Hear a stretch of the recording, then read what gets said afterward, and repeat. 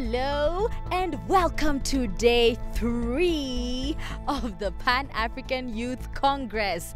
We are so excited because first of all, it's Culture Day. Oh, in case you did not know what I am wearing, today I am wearing an outfit called dashiki. Okay, so it comes from the Kenyan culture, the coast culture. I really hope I'm telling the truth. But yes, this is dashiki and we're going to see other cultures. But before we do that, I need to take you guys to what happened last night at the Lovers Paradise. Ooh, join me. Let me show you what happened last night. This is still day 2 of the Pan-African Youth Congress. This is what happens at night. Are you seeing all around me? There are games. People are having so much fun, socializing, playing games, making noise. It's such a good time. So this is what happens at night. If you're not here, tomorrow do not miss. Come here, have fun with the rest of the youth. So far so good. After a long time of the day, it's time to relax. We're happy. This game is called Kumbele or Kushule, meaning you go forward or you go backwards. And where you say everybody jata, it means you hold your friend, the one that is in front of you. Yes. Okay, so you were making these people play this game? Yeah, I found them, but they looked bored, so I tried to make them active. And I introduced that game. And they became a little bit live.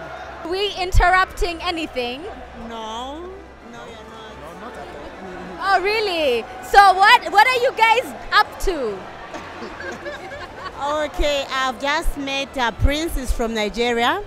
I'm glad he's from Zambia. We've just met. He's asked me what I do in life, and I'm explaining to him. It seems like we're all both business-minded, so we're trying to come up with something that can help us, both of us. Ah, that's great. Do you have something to say? What we are up to, Gladys is a business lady, I'm a businessman. So we're trying to see how we can connect Nigeria with Zambia in terms of business, expand our coast. It's a very good platform. So what are you guys up to?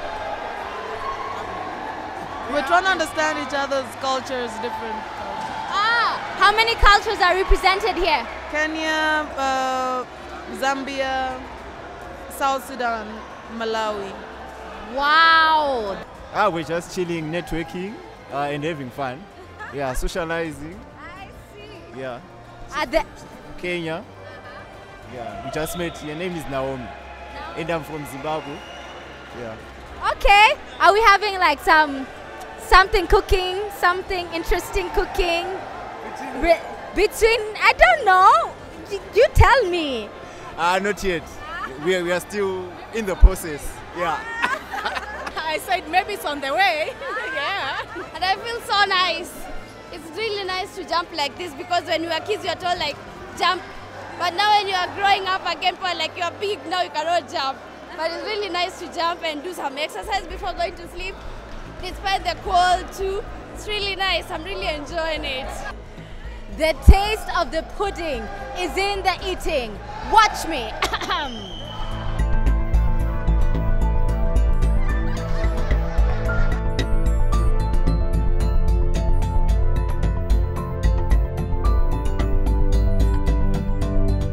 Many a times as young people in this generation as singles have taken the worldly definition of morality and are beginning to live a wrong lifestyle because they haven't gone to the manufacturer's manual, the Bible, to find what does God have for you that was created male, for you that was created female.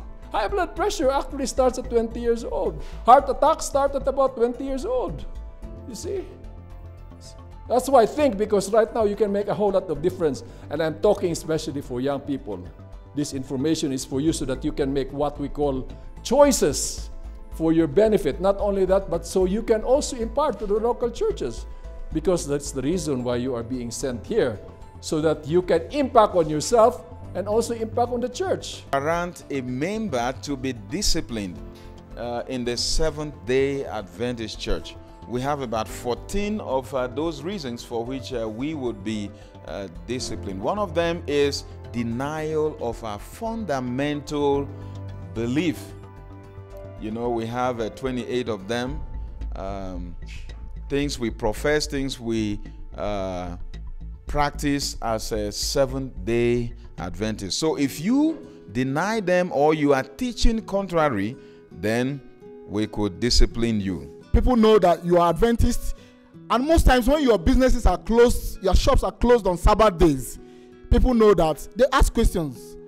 From there you can evangelize them. They say, why is this business not open today? Why is this filling station not opening today? Fuel station. Why is this company not open today?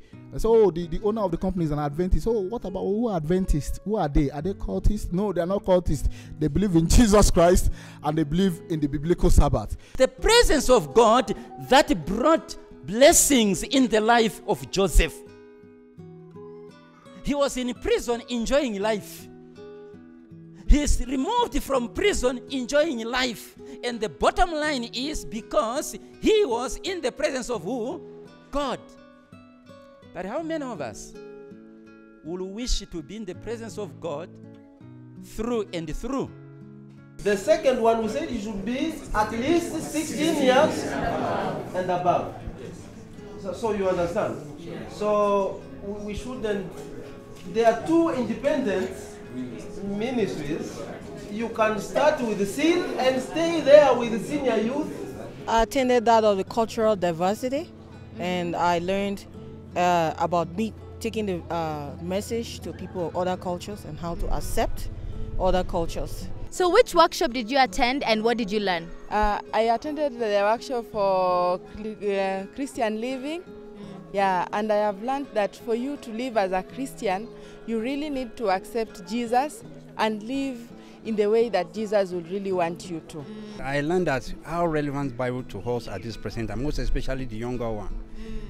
In most of our churches, the younger one, they didn't attend Bible study. But based on the lesson we study, that we should encourage our people to attend the Bible study. Because without Bible study, we can't grow. Worship covers so many elements. It's not only about the music and singing, but covers so many elements, including dress. And then we also talked about how the African worship is, has its own, dimension and way. Yeah. We learned how to do personal evangelism, and in fact that is the main core of evangelism, because many of us, we prefer public evangelism than personal evangelism, but what is desired of us is personal evangelism. We went in community involvement. We learned about the youth, the local church, how the youth should be involved. Yeah. So like I said earlier, it is Culture Day today, and we're just about to look around, seeing what different cultures people are wearing and the countries that they come from. With me is the one and only MC of the week. Tell us your name and where you come from. Okay, my name is Morange Gimonge Nyemaga. I come from Tanzania. Is that what you're wearing today? Is it a Tanzanian outfit? Yes. Wow, what is it called? It's a mixture of Maasai, and this black is for the Sukuma. Like Kaneki, they wear black. Wow! I have just one question to ask you. How are the workshops going on for you? Which one have you attended and what did you learn? Today I attended the class of morality, and from there I saw that I have been single, yeah, and all my life I've been single.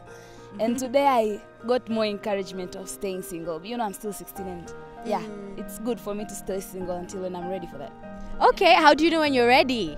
When I'm mature and when I feel that I can be stable on myself, then that's when I'll be ready to date maybe. Okay. I believe to date, that means when you have to date, that means you are ready to get married. So for now, I'm not ready to date because I don't think I'm ready for marriage.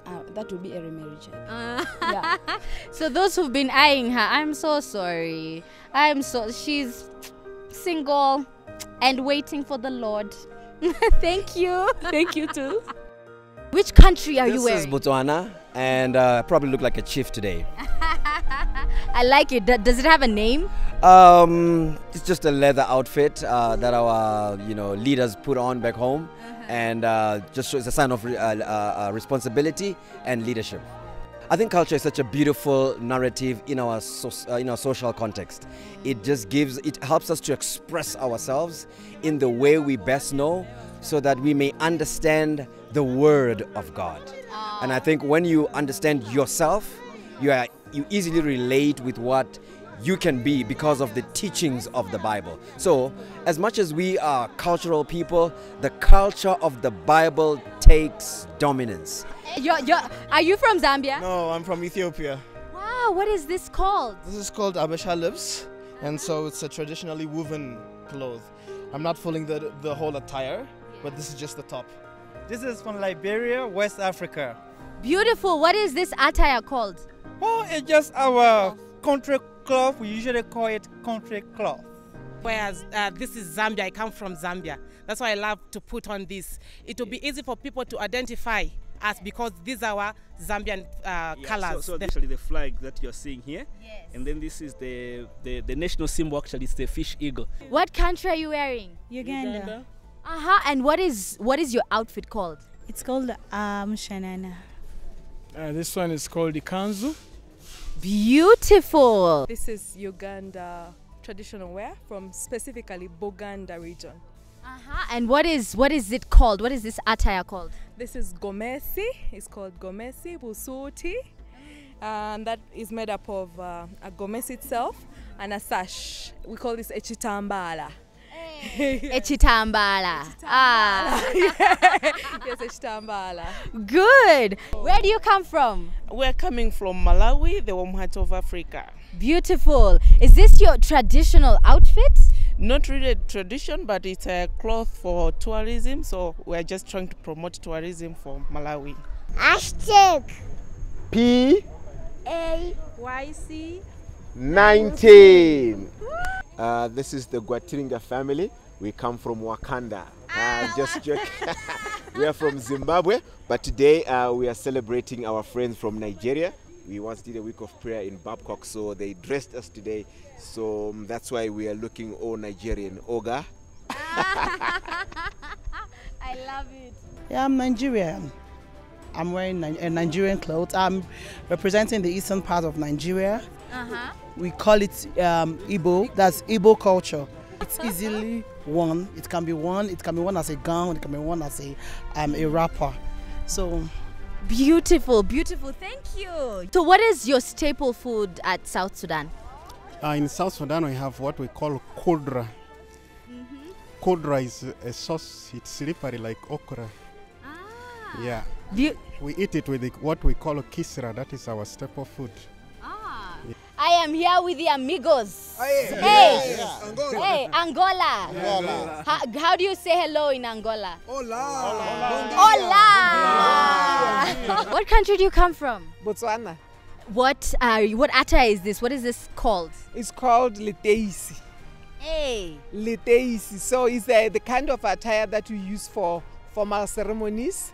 It comes in different colors. The popular one would be blue. That you take in when you are going to get a bride or bring the bride home. From Zambia, you have a very unique outfit today. What can you tell me about what you're wearing?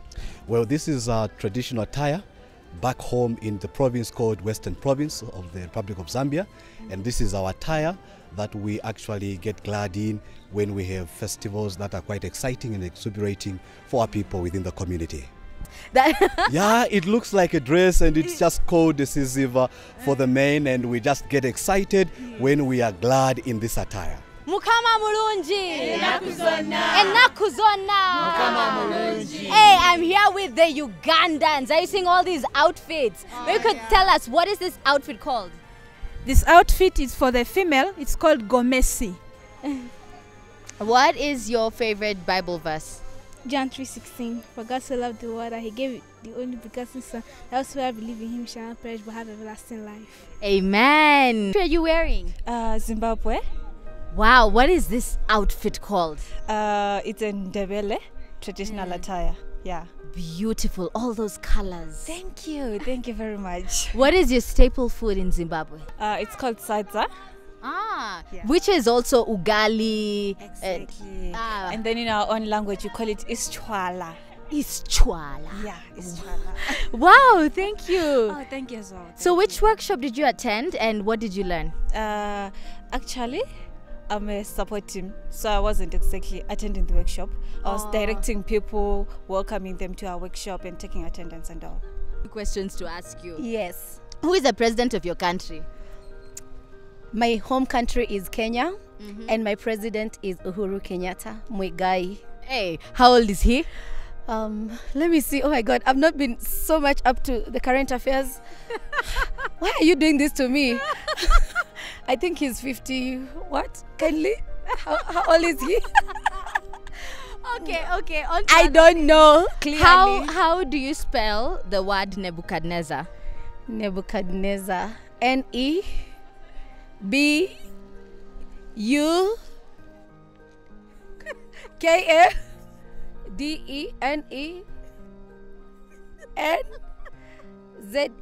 Oh my God. Do I know that? Thank you. You got me. You're mad. I got her. What is the last book of the Old Testament? The last book. Micah. What?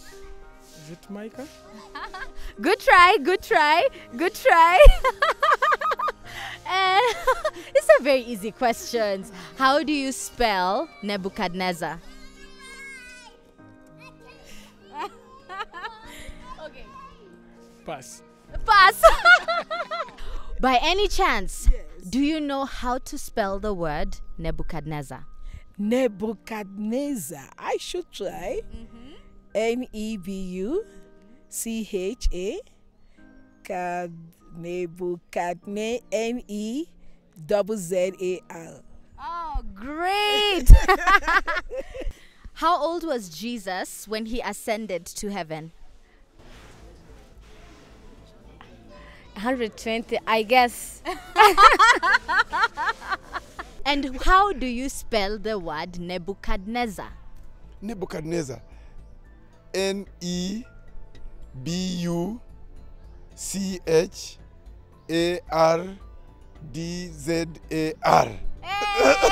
you, Pastor. Thank you. I don't know if I spelled it well.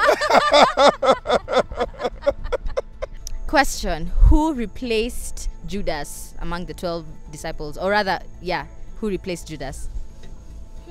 I'm not sure. How do you spell Nebuchadnezzar?